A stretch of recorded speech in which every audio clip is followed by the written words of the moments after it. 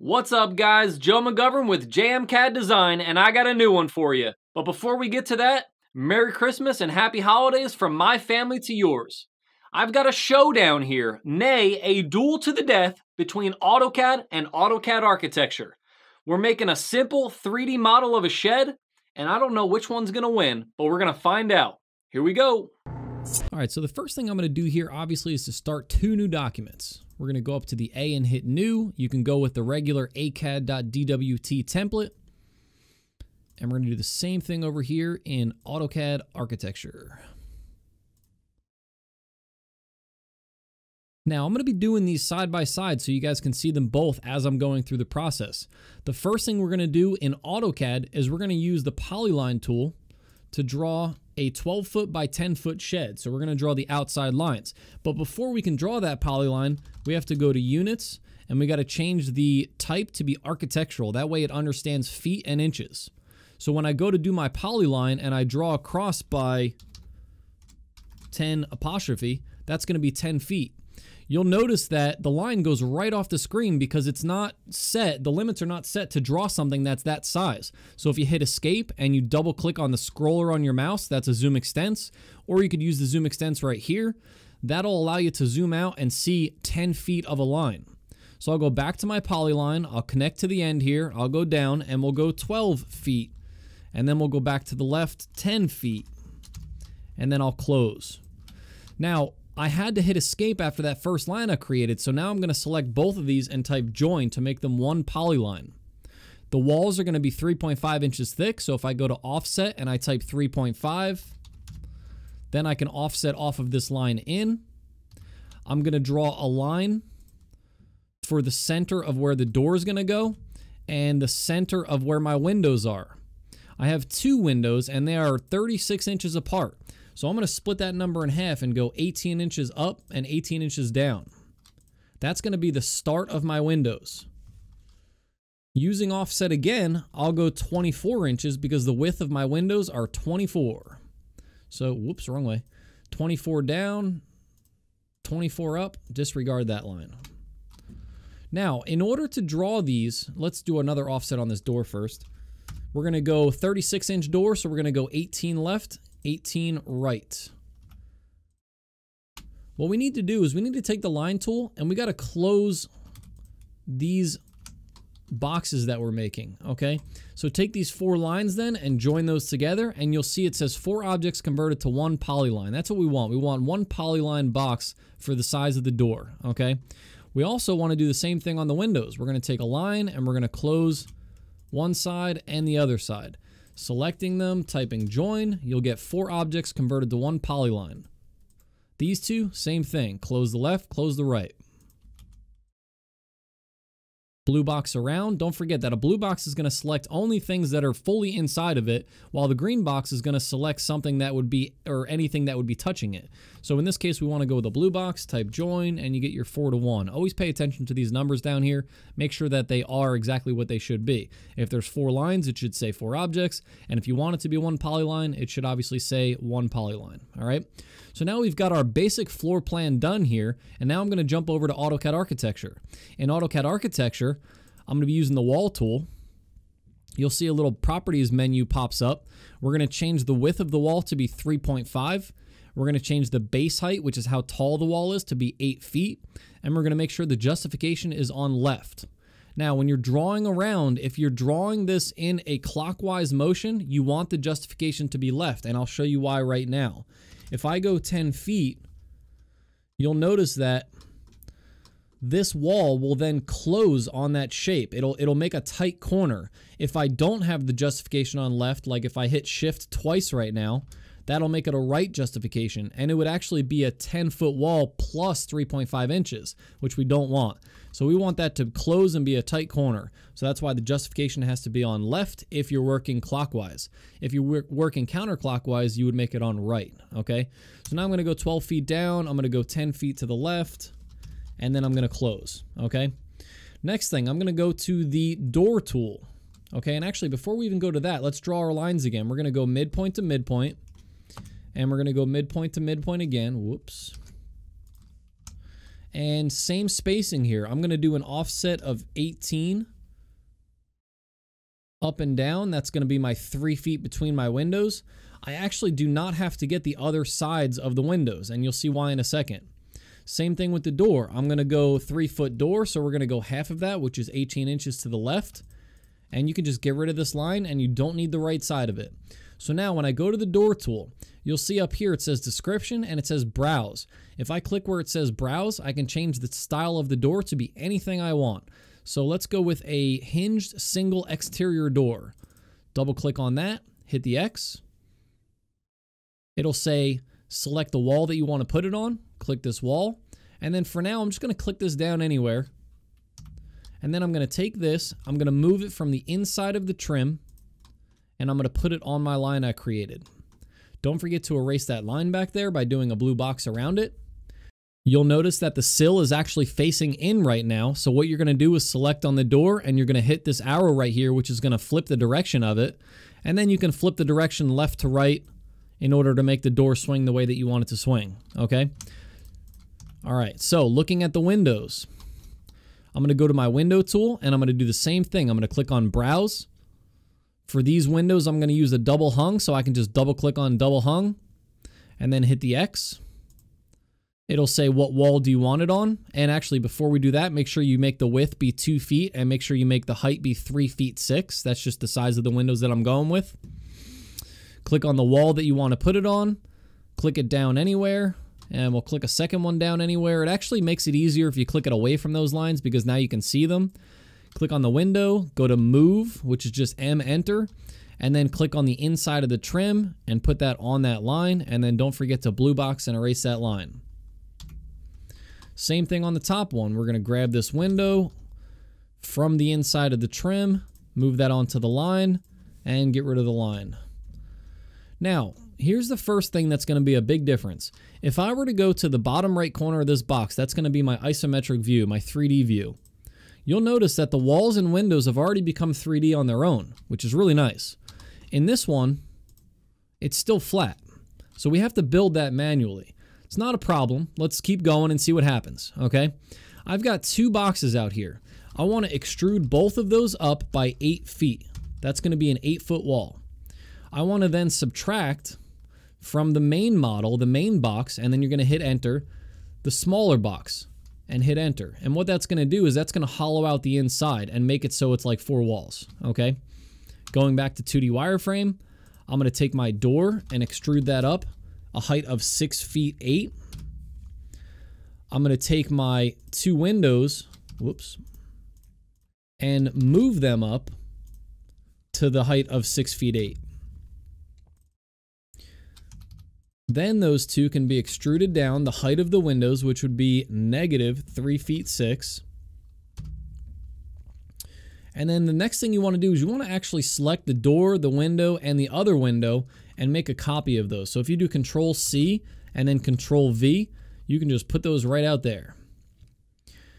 The reason why we're doing that is because when I go to subtract from the main model and then I hit enter, and then I want to click the door, window, and hit enter, that's going to subtract them in order to make the holes in the wall. So the doors and windows are not there anymore because we subtracted those models away. But since we made a copy, we can move this back over. Let's actually do one at a time here. Let's grab this and use the move tool and go right to the midpoint of this wall. That's going to give you a nice recessed door. You can grab these 2 at the same time. Move tool, grab it from this point right here. And we don't want this point because that would fill it in solid. We want to go to the midpoint right behind that, which is right there. So we get 2 recessed windows. Now, big difference already. It's taken us about 3 minutes to draw this one and maybe about 10 minutes to draw this one. And the other problem is that I've got really high detailed doors and windows on this one. And this one, and let's go to conceptual just so you can see that. And this one, I've just got plain doors and windows, and I would actually have to create my own 3D models of those shapes in order to put them in there and make them look nice. So that is a big difference already, okay? But let's move on. Going to the top and going back to 2D wireframe on both.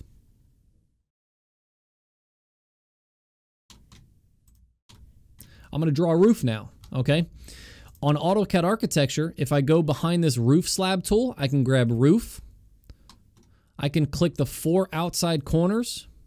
You'll see it starts to build itself, and you hit enter. Now we actually should have, let's back up a step here. Let's go back to that roof tool. Whoops. We're going to actually change the thickness to be 5.5, the edge cut to be plumb. We're going to change the overhang to be 6 inches. Mine was already set. And we're going to change the rise to be 6 inches. So it's going to give us a pitch of 612, which is just a 6-inch rise over a 12-inch run. All right. So now when I go and I click my outside corners,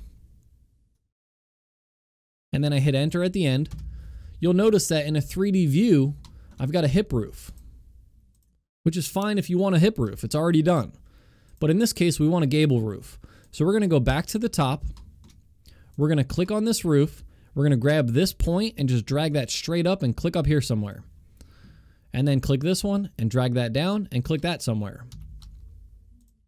Now we've got our gable roof. The only thing missing is that there's a gap here above the wall and below the roof. So we got to plug that in somehow. So here's how you do that. If you grab the wall and you right click and you go to roof floor line, edit in place. You're going to do add gable, click the top of the wall. You'll see that it tries to add a gable here, but then you're going to click on this gable, whoops, and you're going to click on this little dot here, and you're going to drag that down to this height. That's going to plug that end in, and we're going to do the same thing on the back. Grab the wall. Oh, by the way, hit finish.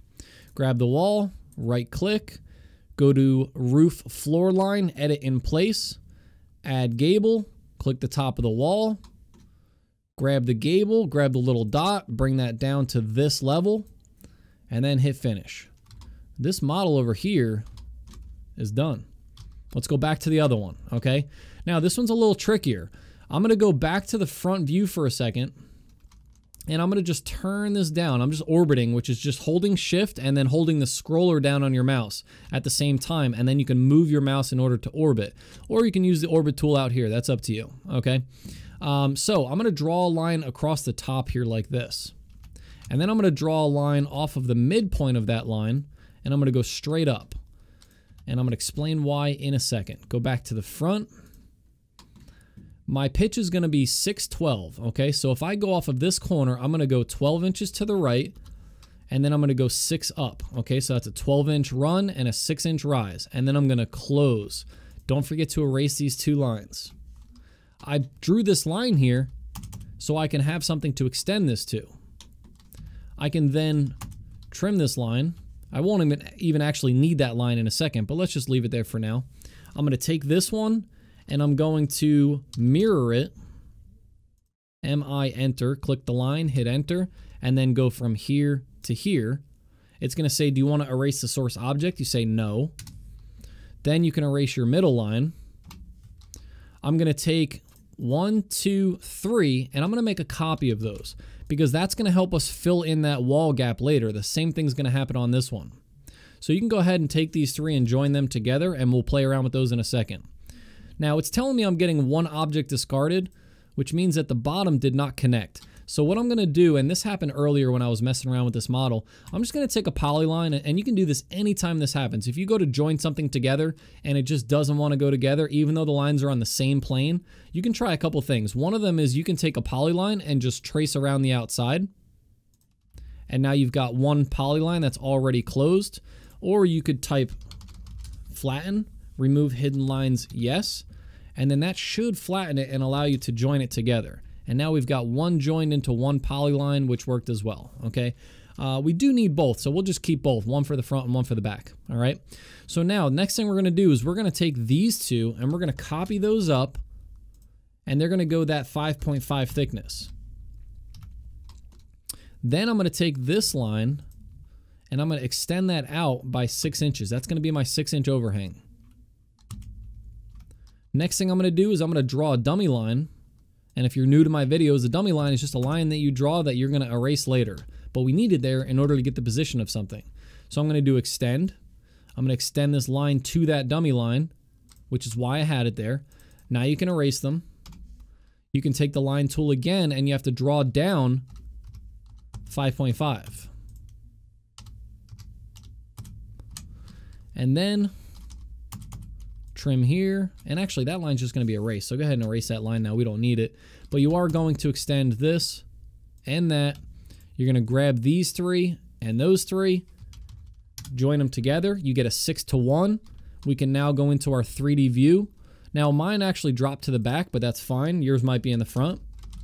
Extrude. Going back this way is going to be a positive number. We're going to go 12 feet. Now, you'll notice that 12 feet is not going to give us a 6-inch overhang on the front and the back. So really we wanted to go 13 feet. So I'm going to grab this triangle here and I'm going to bring this way. For you, the triangle might be back here. So just grab the triangle and bring that back, okay? But you're going to bring it on the green line and you're just going to type 12, enter. Now it overhangs the front by 12 inches and the back by 0 inches. So move, grab it anywhere, move it back 6 inches. And now we've got a 6-inch overhang on both sides. Going to conceptual, you'll see that we're at this point right here. Going back to 2D wireframe, I'm going to take these, which are already joined together, and I'm going to extrude them -3.5. One of these you're going to grab from the outside and make sure you hit the right corner here. Drop this on this corner, not the corner of the roof. That corner. This one you're going to grab from the back and you're going to do the same thing. It's going to go on the back.